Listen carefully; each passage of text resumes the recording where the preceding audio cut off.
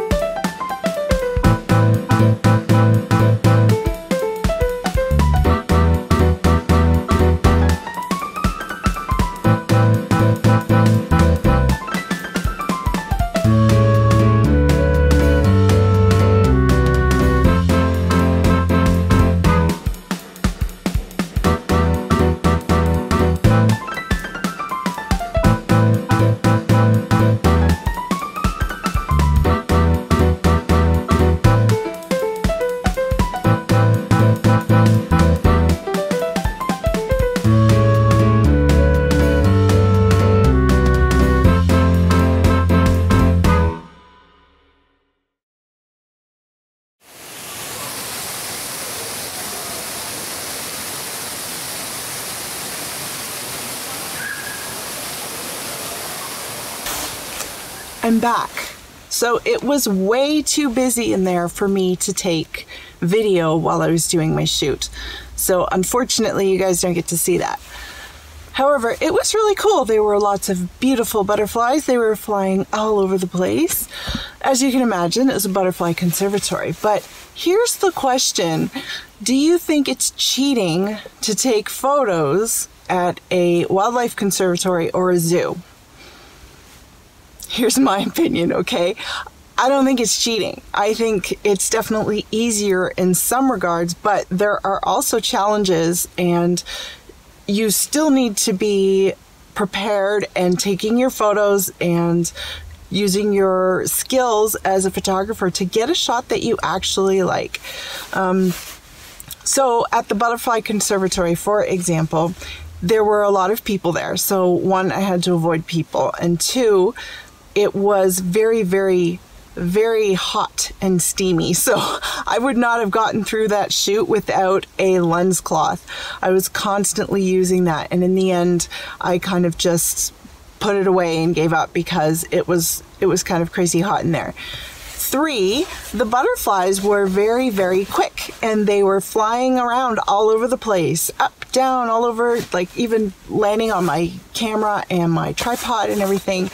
And so wildlife shoot, unless you've got a sedated animal in a very, very controlled environment, usually zoos nowadays have them in more like their natural setting, even though it's contained and it's smaller.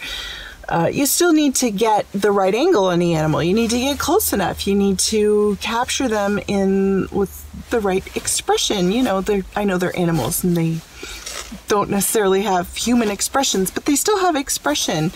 And you still want to get an image that has emotion, that has a message, something to say when your viewers are looking at it.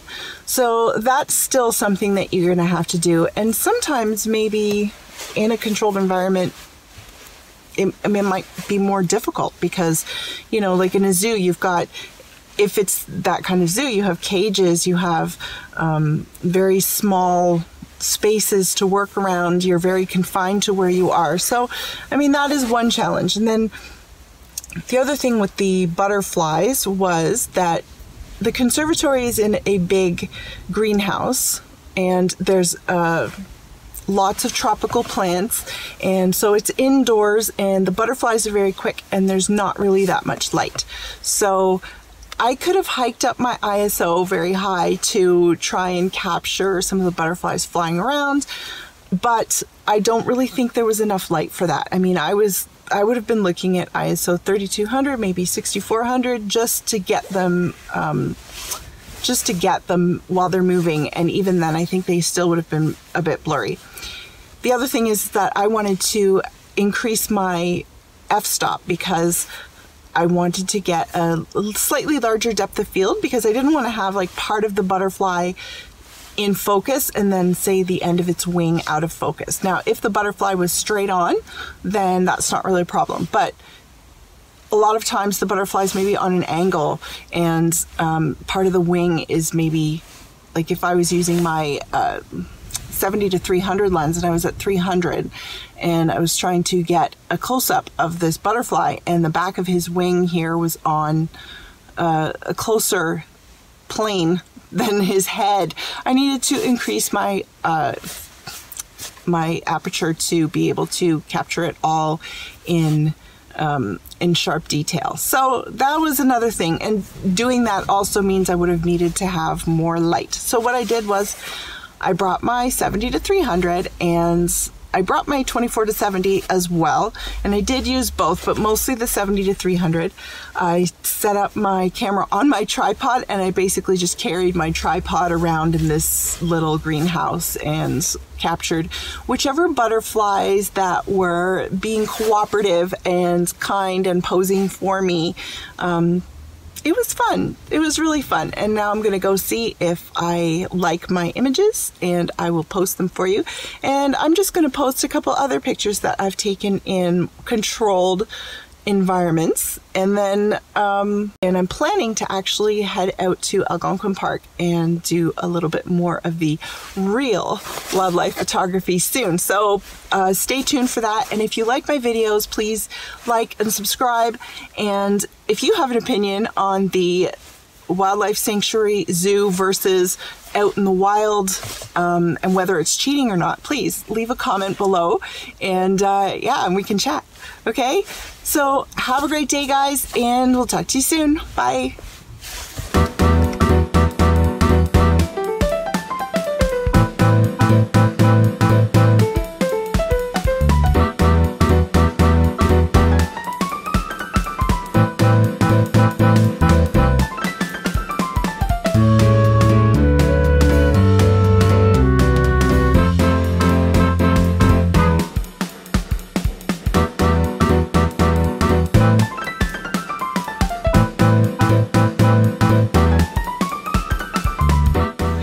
I forgot to mention, I was going to go out and do an outdoor landscape shoot in Niagara after the Butterfly Conservatory, but it was so hot and humid in there that I didn't think it would have been wise to go out and spend some time then in our minus 20, minus 30 degree weather today.